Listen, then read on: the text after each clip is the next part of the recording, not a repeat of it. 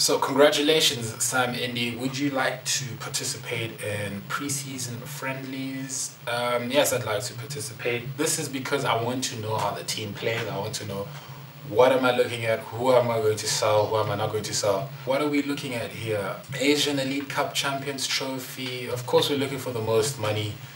The only challenge we have would be Bayern and Villarreal. Yeah, I don't mind that. I mean, we can fight those guys. So cool. Straight up, we're introduced to the home screen. We have the advanced tab, of course, training tab, of course, news. That's where we get all the news. I won't really dive into the news because I'm pretty sure that's the same as all the other. It becomes repetitive at some stage. I won't go into depth when it comes to that. I'm always disappointed because it's never really new or anything. I don't see anything new. Let me check. Yeah, same format, same everything. Just looks different, better. We in a group with Al Hilal, Al Ali, and Leverkusen.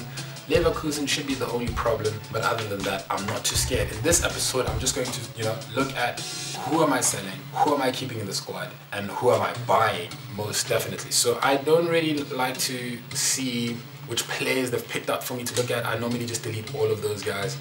I'm never going to choose what the game really suggests. I scout on my own, I choose my own players, so I won't really have no intentions of buying somebody they have suggested to me. Anyway, I'm going to look at the emails. We have Man City, the Asian Elite Cup. We recognize that the coaching staff and the players are just coming off a very draining and demanding season, so we appreciate that you have accepted the invitation in Saudi. It's a great opportunity. During the group stage of the competition, you'll be facing teams, and we already know that. Thanks for telling us. The club is telling me that merchandising is an important source of income. They would like a goal of 170 million from sales in player shirts. This shouldn't be the deciding factor when buying players during the transfer window. Keep in mind that bringing in popular high-profile players along with good performance from our key players will go a long way in helping us achieve this goal. Really, I don't have to do much, I just have to play well. That's what it comes down to. Transfer market is open, we always get this message, we know what it says. Our vision and expectations, pretty sure they want me to win, I'm not going to even bother about that. First, the scout report has arrived, I don't care about those guys. Let me view the GTN scouts because I like to see them. All 5-star, I'll get another one. Not too good, but I'll get them anyway. Already spending money, already wasting money. So what are we doing? I'm gonna look at our finances. This is a new feature in FIFA 17 where you get to see your finances, you get to see your expenses, you get to see your earnings, club worth, and you also get to see the projection, what they think you're going to be worth throughout the duration of your managing career, if you want to call it that. Earnings, we had 6 million. I'm not sure where that comes from exactly. Expenses, either way, transactions, here we go. Scouting network took us 1.23 million in the whole. Player transfer, 46 million for who? I don't even know who that is. Bravo. Okay, I respect that. Sani, I respect that also. 18.5. Who we have there? Stones, don't know who he is. Lejeune, we got 6 million for him, so we sold him. Either way, boom, boom, boom. I don't really care. I don't really know what's going on. This is the budget that we have. I normally like splitting the thing in half. Around a 60-40 situation. Keeps me on my toes and I know what I'm doing. I can refresh or renew different contracts for players and whatnot. Getting down with it. Let's do this. I've got my starting 11. Really cool. Aguero in the front. We've got Silva doing the left mid thing. Fernandinho, centre mid, De Bruyne. I forgot that he even existed. I'm so glad that he's on my team. Sterling on the right wing. I'm not a fan of Sterling. I mean, how old is this man? 21 and he's 82. I could do better if I searched for a potential youth or something like that. Stones, we just bought this guy. He's useless. 78 in the back. I could get somebody better. Zuma. I don't know. Laporte. Either way, company will be definitely replacing Stones. I'll do that right now. And then this Gundogan guy, I don't even know how to pronounce his name. I will play him for Fernandinho. Of course, I'm looking at overall. Who else do we have? We have Navas in the reserves. We have Zabaleta in the reserves. So Touré, of course, has to be the bench. I was going to say he has to be in the pitch, but right now it doesn't seem like he's needed. From what I'm seeing, I don't run anybody really under 85, and if you are 85, you must be under 20 years old. There's no way you can be below 85 and older than 20. It makes no sense. If you're below 85, you must be at least around the 78 thing, and you must be at least around the 18, 19 years range. I don't care if logically that doesn't make sense to you guys, but that's how I look at things. So first thing I'm going to do is go to the transfer list and sell everybody over 30. Normally I do over 27, but it really depends how I go through that. So now I need to get used to all this again.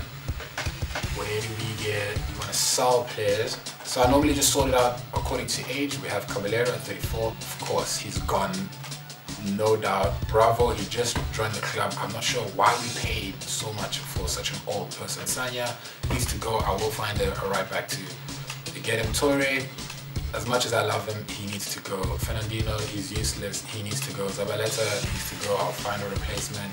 So I need 2 right backs at this stage. Clichy needs to go, Silva needs to go, as much as I love him, he needs to go. Kolarov needs to go, Navas needs to go, he's already in the bench or reserves, I can't really remember. Company needs to go, we can find somebody much better. I'll replace him with Zuma or something. Nolito, we'll consider him next year. In fact, you know what, let me be smart about this. Let me not sell. Should I sell Silva? Could I get a better CAM? He's 87, he's 30 years old. You know what, no one's gonna buy him by the time he has to retire. I'm just gonna sell everybody over things, no holds barred. Bravo, yeah, he'll sub Caballero for now because I have to, but next year, most definitely he's gone. Do we have any kids that are useless? 17 and 61, I don't understand how that makes sense. You're out. Patching, you're out. Diaz, you recently joined the club, so you're going on loan. Mostef, 2 years, don't come to me. Mafia, 1865, okay, maybe, no, 1865, okay, that's potential, but 1860 out, 1859 out, and look at that, we have 19-year-olds who are 70, 72, 74, and then we have a 19-year-old who's 65 out. It makes no sense. What? You're underperforming immensely. And we have another 19-year-old 66 out, bro. 20-year-old who's 65 out, dude. I've got younger kids who are better. Alright, and then we have a 21-year-old 61 out, bro. Don't even bother coming back here. We have a 24-year-old Sobrino, dude. You're just useless. Alright, that's all I can do for now. I'm not even going to be bothered about who I'm selling. I'm just going to buy people based on what I want. I may have to increase my transfer situation. I just went through all these different players and I kind of narrowed it down to a small list of players that I'm actually looking forward to. I'm hoping to be able to sign all of these players. Can I afford it? I don't know, but depending on whether the other players that I'm selling are going to go, I will be able to afford almost all of these players. But starting off the list, we have Jimenez. I'm not sure if I pronounced that correctly. He's valued at 23 million, overall 83. He's 21 years old. I think that's pretty good. I like where he's headed. He looks like a pretty good guy. I mean, we have strength at 86, aggression at 89. Those are the kind of the features that stand out for me. He is a center back since I am selling one of my center backs. And then we have Nicolas Silva. I don't have him. I'm still scouting him right now, but I know he's a good player. I know he has a lot of potential. I've seen him develop in all the FIFA games, and I'm pretty sure he's going to develop in this one. Depending on his stats, once the scout comes back, I'll be able to tell for sure. Luke Shaw, same thing. I've had him once in the previous FIFA. He just skyrocketed for me. He went all the way up to 85, 88. I don't really know, but I know he's one of the best. Same with Saul.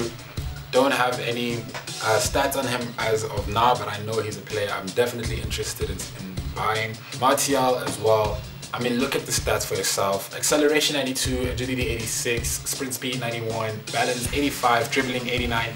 This guy is the perfect player. Now, will Man United sell him to me? I don't know, but let's just hope so. Same thing with Ali. He's a good replacement for now. For Silva as a CAM, I wouldn't mind having him. He's only 20 years old. I know he's very good. I've seen him play. Player that I'm really interested in. I don't know how FIFA rated him, but depending on that, I will buy him. Especially Asanzio as well. Same guy. He'll be subbing Ali, whether I get them both. But it's good that I'm buying both. Angel Correa, one of the greatest strikers in terms of developing that I've ever seen in FIFA. He was better than Aguero when I had him in FIFA 16, and I used him also in another Manchester City manager mode, and he just skyrocketed when it came to potential. And Kingsley Coman, he's 20, he'll be my left winger. Let's just hope I get to land all these deals. There's nothing much I can really do at this stage. I can just advance because I really want to see what offers I get from different clubs and if they're good enough, and I'm not going to make too many changes until the club is actually complete. I'm also going to invest heavily on youth academy. So advancing now, we're approaching our first game. Atletico Madrid is saying that it's impossible to buy Jimenez. I think I offered them around 28 to 29 million. They want a price tag of exactly 36 million. Man United accepted Martial at 27.5. He was valued at around 25. They wanted 30. I gave him 27.5. I cut it right in the middle. So of course I'll be taking that, but I need to get Jimenez. No way am I paying that much money for him. I mean, he's only valued at 23. They want 36. I'm gonna fight them with 32. We'll see what happens. I'm in no rush to get this player as such. I'm gonna submit offer for now, and we're gonna go ahead and accept Martial and try and meet him in the middle too. He wants 120. I'm just gonna see if I can get him off with 100. Of course, he's going to be a crucial first team player. Where is he now? He's an important first team player. I'm gonna try and see if I can get him as important first team player. We have plenty of money to play around with. I'm not even shy of paying for everyone. So now we're gonna play the match against Al Ali. Let's go far right. Silva, you're being sold, so you better do something worth your time. And De Bruyne, can he score? Nope, he can't. And we still get a goal anyway. I'm not sure who that is, but we got a goal. We're winning. It's quite easy right now. Nolito in the 6th minute. Not too bad, not too bad. Ooh, they almost scored, and they do score. Al Ali, a team I've never heard before, just scores. Nothing I can do about it. I'm just gonna keep moving on. Again, I am playing a world class, so with a team like Al Ali scoring, I'm not sure what I'm gonna face when I play teams like Bayern or Man United or whatever, but I'm excited nonetheless. Not too bad. Okay, we've got Bravo. Squares it out. This guy gets it. I'm not sure how to pronounce his name. De Bruyne on the ball, passes it to Sterling. Sterling looking for somebody else. Nobody. Defending is all off. Defending is completely off. I'm not even making a difference, and they score another goal. World class is not for me. I'm probably going to dumb it down to professional, and if I still lose there, then shoot me in the foot. I don't care. Sterling takes it. Sanya back to Sterling. Can Sterling pass it through and square? Not too good, not too good, not too good. Our possession gets the ball. I'm not even touching the ball at this point. These people are just playing all around me. It should have been a goal, to be honest. So we've got Nolito on the ball. He passes it to Aguero. Can Aguero do much? I'm sure he cannot sprint everyone. And here we have a beautiful, beautiful pass to Sterling. Can he do something? And he finesses it left bottom corner. Beautiful goal. I can't shout. I would go really crazy about that, but not for me. Is it a foul? Oh my god, they get a free kick. Too scared. I'm not too scared. We've equalized. There's not much to be. Oh my god, Frostbite got that right. They got it right, and I just suffered because of it. It never happened in FIFA 16. That has never happened in FIFA 16. And now for the first time, I believed I was in the clear by doing that, and it backfired hardcore. I'm impressed by Frostbite, but I hate them because I did not know about that. Had I known about that, I would have not done it. In FIFA 16, it is impossible for that to happen. I've never personally had that happen to me. That was a giveaway. I deserve that. Not mad about it. Game over. We lost 3-2. Not mad about it.